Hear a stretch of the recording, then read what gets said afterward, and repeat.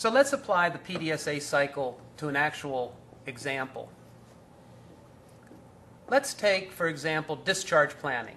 That is, getting a patient out of the hospital on time when they were told they'd be discharged, which pleases the patient, the family, and the next set of patients that need to come in. So, what is our plan? The first plan aspect that we're going to do is that we've worked with the team to develop a new discharge planning form. Now, this form is a task that has to be done in order to achieve a test. And oftentimes people get confused between a task and a test. The test is going to be taking the form and applying it to a patient. So now this form has check boxes. It has pharmacy. It has discharge planning instructions, education, other things that are needed. Now we're going to do it. That is, on next Monday, we're going to get one of the discharge planning nurses, Tom, to take this form and apply it to 3 patients. We're not going to do it on all 50 patients. We're not going to do it on the whole hospital. We're going to start out with a small test.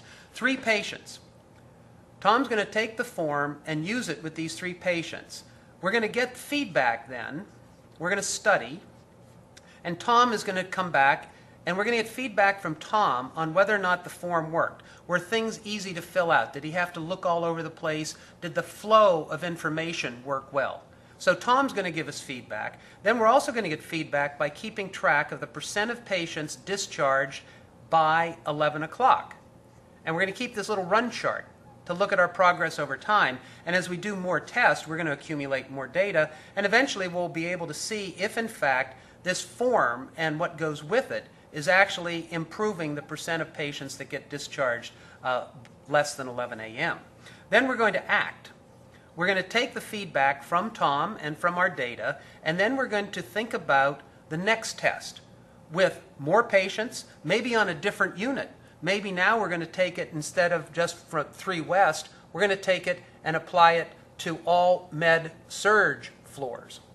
Now, when we've tested under different conditions, and we're now accumulating, we've tested it with 3, 5, 10, 15 patients, at some point after we've tested under different conditions, we're going to be ready to move to the next phase, which is to implement.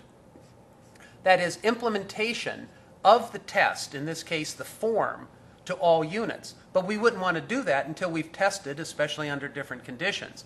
And finally, once we've implemented, we'll be ready to engage ourselves in some spread.